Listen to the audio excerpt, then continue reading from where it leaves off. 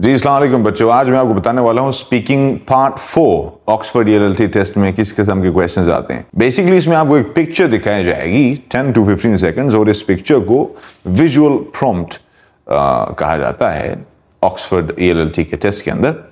And ये picture जब आप 10 to 15 सेकंड्स को देखेंगे तो then the examiner will actually ask you what can you see in this picture. तो अब जाहिर है कि आपने उसमें तो सिंपल डिस्क्रिप्शन देनी होती है। You can talk about the number of people, the colors of their dresses.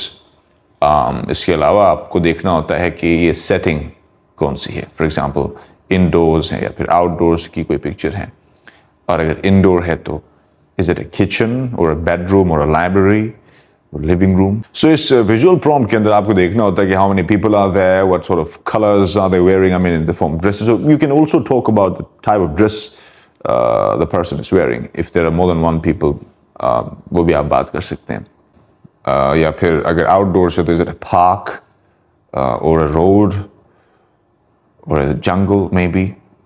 तो ये possibilities होती हैं, उनके ऊपर बात करनी है। उसके अलावा you'll have to see के relationships अगर आप कुछ वहाँ पे identify कर सकें। For example अगर वहाँ पे there is an old man and a young man, probably you can actually identify them as father and son। मुमकिन है कि अगर वो किसी ऑफिशियल सेटिंग में है और उनके ड्रेस से भी लग रहा है तो they could be boss and employee। इसी तरह it could be a teacher or a student अगर ये क्लासरूम का एनवायरनमेंट है। तो ये चीज़ें आपने you'll have to use your brain।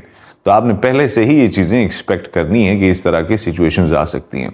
Apart from this आपको ये भी देखना चाहिए कि अगर पॉसिबल है तो टाइम क्या है। Is it in the morning, picture जो क्लिक की गई है, या फिर आफ्टरनून का टाइम है, या फिर इवनिंग है, या फिर नाइट है। तो ये चीज़ें भी आपने देखनी होती हैं। But of course description is not a हर्कुलियन task. Once you are done with the description, फिर examiner might actually ask a few questions in general about the same topic. For example recently I saw this particular test कि जिसके part 4 के visual prompt में there was this girl who was having her breakfast। how do I know that this was basically a girl, because body उसकी नहीं थी, हाथ उसका नजर आ रहा था and she was holding this cup।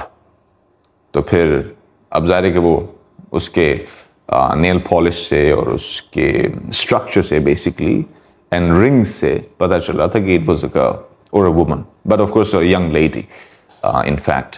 फिर उसके ऊपर जो क्वेश्चंस हैं वो कुछ यूं थे कि have you ever had this sort of a breakfast in, और do people in your country do have this sort of breakfast.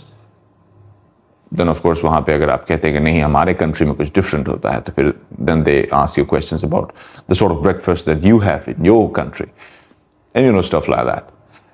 But most importantly in majority of the cases the examiners usually ask you to actually ask them questions। वो आपसे कहते हैं कि आप भी उनसे कोई क्वेश्चन पूछिए। तो फिर आप उस पिक्चर के हवाले से स्पेसिफिकली कोई यानी कोई सरफेस लेवल की चीज़ नहीं, कोई जिसको हम कह सकते हैं सतही या मटेरियल लेवल की बात नहीं पूछनी होती। Rather you will have to talk about the idea. आप ब्रेकफास्ट के हवाले से उससे पूछें, how important is it to have a healthy breakfast। So I mean questions like that। So अगर आप interested हैं कि आपको इस मामले में proper guide किया जाए तो you can actually join us at Peace Hall Franca, top floor, Midway Centrum, 6th Road Choke, Murray Road, Rawalpindi। Thank you very much। Bye bye for now।